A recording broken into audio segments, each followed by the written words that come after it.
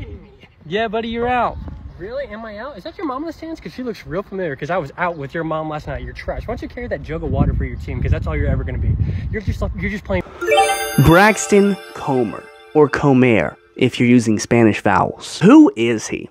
Braxton is a bit of a TikTok sensation. And it's funny, I've never heard of him until now, and that's my whole thing. I make TikTok videos, and I'm a teacher, which he is one too.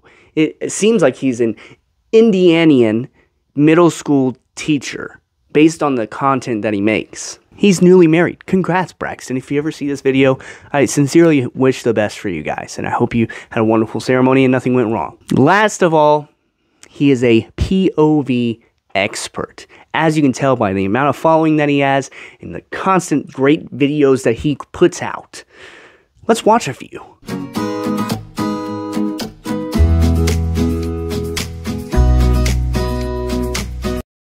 I got 50,000 on my neck, 30,000 in my mouth. Dude, they are real. It's not a gum wrapper. They do smell like mint, but they're mint colored grills. You don't understand. I'll box you right now. I'll box you. I win in every fight. The last one was a lucky shot. He barely won. She knows, don't you? They are real. Braxton makes POV videos. If you don't know what those are point of view videos where you're taking the perspective of some stereotype or some situation and you make a video around that. You make a whole story about it. It's a trend on TikTok and Instagram Reels and YouTube Shorts. But aside from that, Braxton is pretty unproblematic. For a teacher making content online, there are certain do's and don'ts, some taboo things to avoid, and things that make me feel very, very uncomfy. He doesn't film any of his students. That's a good thing. We like that.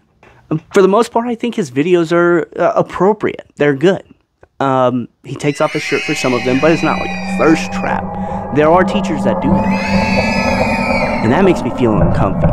But not as much as the teachers who film their students. You shouldn't film your students. I will stand by that until the day that I die. He puts out some young life leader energy, and as a former young life leader, I vibe with that. I think that can be good in some spaces, especially as a teacher at times. But why is Braxton Comer in hot water? Well, I'm here to talk to you guys all about it. But first, let's let him explain it in his own video. So I'm on my honeymoon, and I have a sub that's subbing for my classes while I'm away. And dude will not stop emailing me. Okay, the kids are on their desks, they're dancing around, they're on their phones the entire time, they're like chiefing in the back. Quit being a narc, okay? I'm not there, I don't care. You can take care of it yourself. Tyreek, you're in charge if you see this. Get that narc out of there. Dude's so annoying. Just let them be, okay? I'll take care of it when I get back. God, Tyreek. Just get him out. My students are in charge. Much love. I'll see you guys soon, though. Yikes. Substitutes, am I right? I'm just kidding. We love our substitutes. If you're a substitute out there, thank you for the work that you do. You're great. I would never say anything like this about a sub. Never. He shouldn't have said that. Bad move. Not a good thing. Shouldn't have kept it up. But when you're getting 19 million views, it's hard not to keep up a video like that. But he didn't stop there. He made a couple of follow-up videos to explain the aftermath of what happened, if you will. So a lot of you guys saw my video from yesterday about the guy who's subbing for my classes while I'm away on my honeymoon and how he's being a little tattletale narc, saying, oh, your students won't take their headphones out. They just want to listen to music and watch movies, and they're dancing around making TikToks and cheeping in the back of class. Well, he sent me another email. Yeah. Saying, yeah, your students showed me your video from yesterday, and if that's how you feel, then I'm never going to sub here again. And you want to put Tyreek in charge? Yeah, go for it. He's the ringleader of all the problems. Yeah, I want to put Tyreek in charge. He's not a little narc like you. You're ruining my honeymoon, you little tattletale. I said I would take care of it. And you know what? Tyreek emailed me and said, hey, now that I'm in charge, everything's going super smooth. Tyreek, you're the man. And if you didn't see Tyreek's video, it's pretty funny. Tyreek, you're the man. Take care of business for me. I'll be there soon. I love you guys. Not that little sub, you little narc. So, my student Tyreek, that I put in charge of my classes while I'm away, because the sub is just an annoying narc who has caused nothing but problems. Tyreek got suspended today, and I'm livid. Evidently, when I told Tyreek to get the sub out of there, he thought the best way to do that would be to steal his Jeep keys and go to Wendy's during lunch. And he almost accomplished it. but he killed the transmission about halfway there because he doesn't know how to drive a stick. He's a kid. He doesn't know how to drive a stick. And now my mission is to get him unsuspended because I have to take partial blame here, even though I didn't say steal a Jeep. Oh, this is just like too much. Tyreek's parents, I'm sure you're watching this, and I'm gonna get him back in school. I have like multiple meetings I have to go to. I'm gonna get Tyreek back. But what was he thinking? Oh my. So I'm back from my honeymoon, and Indiana still sucks as much as it did whenever I left, and I have 56 unread emails that I have to look at. So I got some from the school, from the sub that was an absolute moron, from my students, and from the parents. So here's some of them. Here's one from one of my students. Mr. Comer, please come back. I'm begging you. This sub sucks. I cannot stand him. He won't let us listen to our music while we're working like you let us. He doesn't play any movies while we're working. He's absolutely terrible and keeps telling the principal on us for everything we do. Yeah, he's absolutely garbage. Here's one from the parents. Mr. Comer, I hope you're enjoying your honeymoon and your time away. We are getting a lot of messages from our kids regarding the substitute and how he's treating them poorly. Can't wait for you to get back. Hope all is well. Very nice. Most parents hate my guts. Here's one from the school. Mr. Comer, hope all is well and the honeymoon is going great. We'll need to set up a few meetings whenever you get back regarding the sub and your videos on your TikTok account. Also, regarding Tyreek that you put in charge. He's now suspended and we need to look into what we can do next for him. Tyreek's my boy. Get him back into school. Anyways, here's one from the sub. That absolute moron. Mr. Comer, hope everything is going great on your honeymoon. I'm sorry to tell you, but the students are miserable and I can no longer do this for you.